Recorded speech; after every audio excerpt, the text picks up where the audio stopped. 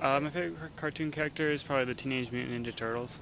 Favorite cartoon character was, or Tom and Jerry. I guess that's two, but yeah, they were my favorite. I remember when I was a kid, I watched a lot of Dragon Ball Z. I know they were hip. It was the thing to do. And my favorite character growing up in cartoons was Doug on Nickelodeon. Yeah. Why?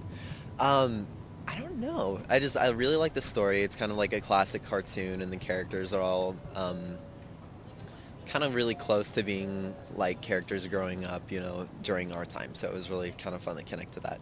Favorite childhood cartoon was Chip and Dale Rescue Rangers because the theme song is awesome. My favorite cartoon character is Woody Woodpecker.